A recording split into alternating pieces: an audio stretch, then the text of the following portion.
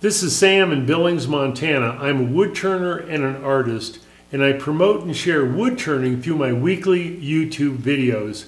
I'm also a Robust lathe dealer, so if you're interested in the finest American-made lathe, contact me and I'll answer any of your questions. So, thank you. All right, now the finishes we apply to a piece of wood, whether we're doing a woodworking project or a wood turning project, it either enhances or protects the wood, and usually it does a little of both.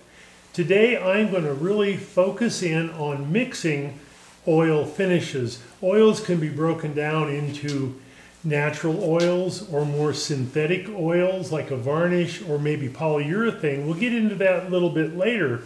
One reason I like to mix my own finishes, in particular oil finishes, I can control the cost a little bit better. And I can also control the ingredients that's in that finish. So I'm going to take you over on one of my lathes on a project I'm working on right now. And I promise you, in this video, I'm going to show you some different applications for applying a finish that you can just mix up your oil finishes together. This is just a little cup with a little bit of that same blend, and it's mostly oil. It's not thinned down very much. So what I'm going to do, and I do this the first couple coats, I've got some mineral spirits right here, okay?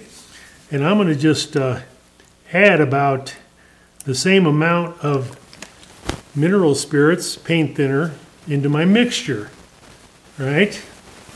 And this will probably be enough to coat the inside several times and maybe a little bit on the back side here. So let me find a paper towel. And if you want to find a foam brush or some sort of brush to apply this, mix it up just a little bit. So the idea here in this mixture is so the first or second or third coats soak into the wood a little bit more. And I'm going to really flood the surface here. And I try not to mix up more than I'm going to use right now. And I can see in the end grain right here how that really soaks into the wood. So I just kind of keep wiping that and mixing it up a little bit and just watching it. So I'll put this on here and I'll just kind of watch what I'm doing here for a while, and I can see in some areas on the inside here where there's end grain, it's starting to soak in the wood a little bit more. Applying an oil finish is extremely easy, very simple. You start by putting a nice thick coat on there, and it's starting to dry a little bit. So now what I'm going to do, I'm going to wipe this down. And it's not all about what you leave on the wood, it's what you remove. Turn my lathe speed down and just kind of wipe that off a little bit. So all I'm going to do, I'm going to step away and let that dry really well. I'll let that go for half an hour, an hour. I'll go do something else and I'll come back and I'll apply another coat. Now, I don't believe there's a more difficult or confusing topic than finishing.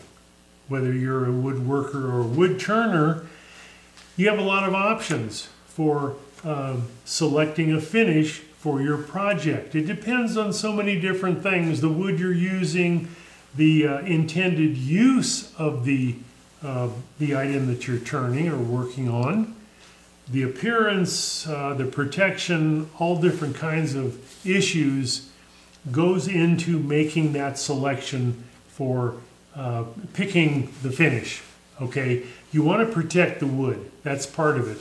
You want to enhance the beauty of the wood, that's another part of it. You want to make that project look a certain way. Well, I like to mix finishes, and I'm concentrating on oils, what I consider an oil, whether it's tung oil or teak oil, lots of different options there. linseed oil, another natural oil. We can blend those. And why would we do that? Well, in this video, I'm going to try to explain my reasoning for doing that particular approach for finishing, blending those together. So we have drying oils and non-drying oils, okay? This is one that is one of those pet peeves of mine, okay? Mineral oil is not a finish, okay? It's mineral oil. It evaporates, it disappears, it washes away. It's a non-drying oil, and I'm not going to get into that. I'm going to just eliminate that right off the bat. I'm not going to mix that with anything. Here's my pure tung oil, okay? And I get that from the Real Milk Paint Company. All right, that's pure tung oil, natural tung oil with no dryers or solvents in it.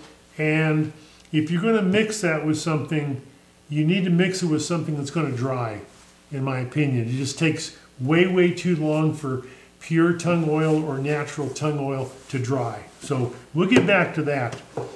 There are two oils that I can think of that I have in my shop that are natural or pure oils. Okay, we have tung oil and we have linseed oil. All right, now I was just looking at a can of teak oil, and I'm not sure, I need to read the label a little bit more carefully. I'm not sure if this is pure teak oil, okay? And what makes me think about this and wonder is on the front of this, it says teak oil finish. Well, that's kind of a giveaway for, okay, this may not be totally 100% teak oil. I'm not sure where they would get that. You know, the tung oil comes from the China tree that, you know, produces these tung nuts or something, I don't know.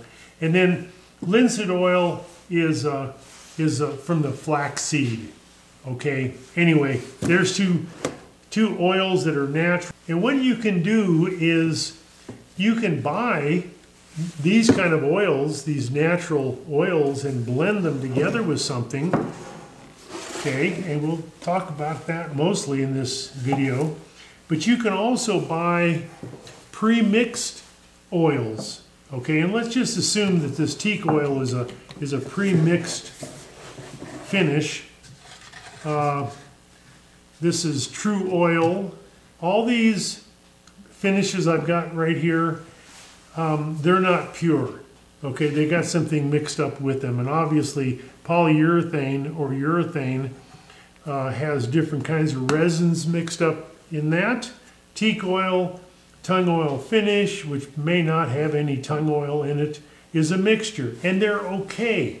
You know, they may be just fine right out of the can for what you're doing with your project, but we're focusing on mixing some of these finishes together. Okay. And what I'm going to show you right now is one of the, you know, the most famous mixtures of all, and that's the Sam Maloof finish that he used on his wonderful furniture. So I'm going to readjust here a little bit, and we'll bring up some finishes that he used and the mixtures that he came up with. Now I'm going to talk about Sam Maloof, who was a woodworker. He made some beautiful, beautiful furniture, and he's really well known for these wonderful rocking chairs. And I'll try to show you some pictures of some of Sam Maloof's work. And I think he worked primarily in walnut. I want to talk about the Sam Maloof blend, okay? And it's actually a two-part blend, and you've seen me use some of those kinds of blends in my videos. This is one of those blends. It's got linseed oil, and I'm not sure what else in there exactly, but there's different reasons why I blend finishes together. Sometimes it's a matter of cost. Sometimes it's a matter of what I want that finish to do. And we'll get into that, I promise, in just a second. Now, Sam Maloof came up with these particular blends over a number of years. And what he eventually arrived at was a two-part or two-step process. Step number one included urethane varnish, a semi-gloss, raw tung oil, and boiled linseed oil. Okay, that was the first thing he applied to his furniture. Okay, he used raw tung oil. Okay, well, raw tung oil doesn't dry very well, but he used boiled linseed oil and urethane varnish, which had dryers in them. So that was his reasoning there. Step number two, okay, this is a pretty complicated process. Step number two involved raw tung oil, boiled linseed oil, and shredded beeswax. Okay, and I'm going to take a little tangent here. Something I've been kind of experimenting with lately is a wax mixture that I came up with, and it's just the consistency of, you know, I don't know what, cream cheese or peanut butter or something like that. And I'll show you this on one of my bowls that I'm working on over here. But he used beeswax, and that was part of the final blend. But, you know, my objection to beeswax, now there are a lot of products on the market we can use for finishing that include wax. And my objection to wax, just straight wax, is that it's not going to be there in a year or 2 years or 5 years. Unless that piece just sits on a shelf and never gets handled, wax is going to disappear, shall we say. So what Sam Maloof did, he mixed tung oil, linseed oil, and shredded beeswax, melted that all together in a mixture that he applied to his furniture. And his furniture was mostly hand rubbed. He would hand rub this into his walnut chairs, and they're very, very satin. Okay, the finish was not glossy at all. So let's take a time out and we'll go over on this walnut bowl I'm working on over here, and we'll just we'll apply some of my wax, and I'll show you what I do. And I'll stop talking for a while. All right, now earlier in the video, you saw me working on this really, really pretty walnut bowl. And I'll show you what I've done so far. I thinned down some of my oil blend right here, and thinned it down with some mineral spirits, some paint thinner, about 50-50. I added the same amount of mineral spirits as I had finish in there. Then I applied, oh, I don't know, 3 or 4 coats to that. Then I went back to my blend, which was not quite thinned down so much as that other concoction, and I put a couple coats on there of that. And it's really starting to sit on the surface a little bit, which I don't want to do too much. I'm just buffing that back a little bit and trying to cut that gloss back a little bit. But I'm a big believer in sealing wood. Now, the next step is going to be to use some of my wax. Okay, and I'll put up the formula for my mixture.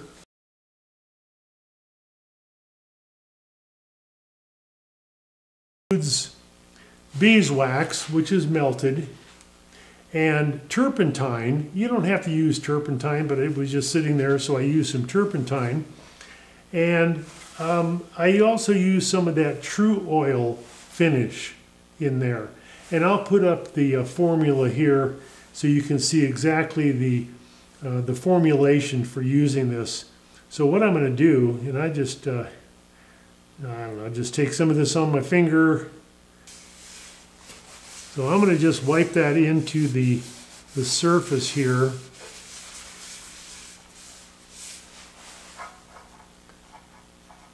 Take a little bit more. Now, one comment I'll make about this is that in this little jar of wax, it's starting to skin over on the top, which tells me that it's drying, which is what I want it to do.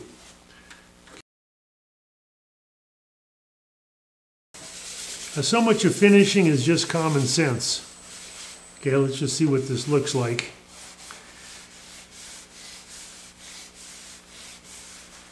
And that looks pretty good right there. Now, I'm never in a big rush to finish something. I'm not making 200 bowls a week. So I can leave this on this particular lathe until tomorrow, and I'll take a look at it. It's starting to really have a nice patina to it. I don't want something to sit on the surface and you know, just kind of be too glossy. Now I've got the other side of this pretty much completed, so I'm also putting some of that wax on the outside there. So anyway, I might just take my dry paper towel and just buff that in a little bit. I'm not trying to put too much on there. That's going to be really pretty when it gets finished. And that's it. Okay, now I am very close to having this walnut bowl completed. And I'm really happy with the surface, the patina I'm getting on that. You know, and I think it's sealed really well. I probably have 7 or 8 coats of oil or wax on there. And if you're doing hundreds of bowls, if you're a production turner, this may not be the way to go. Okay, I'm not in a rush.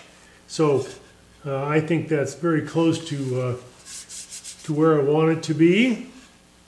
All right, I'll just let this sit here for a day or so and see what that surface looks like. All right, now on to another topic, right? And that is, why would we blend different finishes together?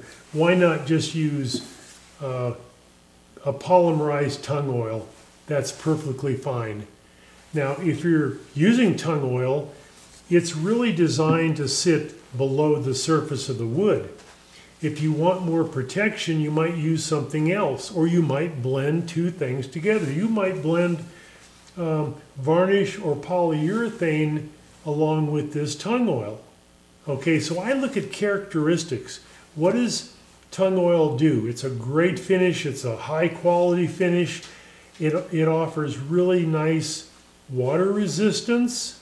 You building a cabinet in your bathroom, it might be a good choice for that humid atmosphere, or maybe even something outside. I'm not sure if I'd use it outside. You know, I'd use linseed oil or something on furniture that sits outside, but you get the idea. Look at the characteristics. Okay, so if I've got tung oil and I've got boiled linseed oil, okay, why would I blend them together? Okay, well, they're both drying oils, or they can be both drying oils. You know, high quality finish that sits below the surface. And here is a finish that, in my opinion, is pretty darn good, and it's a lot cheaper. So I can reduce the cost of this tung oil by mixing linseed oil with it. Okay, if I want more protection, like if you look at this nice workbench here, I actually put some oil on this the other day, and then I put on top of that some wax. Okay, so if I drop glue on this table, this workbench, that glue is going to dry and I can just chip it right off. Okay, I may want something with a little bit more surface protection, so I may go to a varnish or a polyurethane. Okay, and I might mix those with boiled linseed oil just to increase the capacity or the volume of what I'm mixing. And this makes it a lot cheaper. Let me tell you a little story that's 20 or 30 years old. When I used to make breadboards, lots and lots of breadboards over the years. Sometimes I would go to my cabinet and I'd look and say, what do I have? Well, I have a half gallon of polyurethane, okay, and I've got some linseed oil. All right, so I'd mix those together just because they're there. Not very scientific, all right, I will admit that, but I'm using up products that would otherwise maybe go bad after a number of months, and then I would mix some paint thinner with those oils, all right, just to thin them down so they soak into the wood. And that's what I did on this bowl to begin with. I thinned down that mixture so it soaks into the wood more. And anyway, it's really sealed well. And yeah, so look at the characteristics. Some of these blends, I don't care what it is, that's tung oil finish, okay, it's a blend, all right. Whether it has tung oil in there or not, it does a certain job, okay. It may give you really good protection, it's easy to apply, but there's lots of pre-mixed blends out there that you can just go to. Waterlux, Danish oil, this one that we just mentioned, Minwax, Watco, Danish oil, lots of different finishes to pick from. So look at the characteristics that you want on that piece of furniture or that bowl and mix them up, or just maybe buy one that's already pre-mixed, okay? Not that difficult. Just have to kind of understand what that product is going to do. What is tung oil going to do? Well, it needs to sit underneath the surface, or else you're going to have a problem with that tung oil beating up for a long time because it's not drying.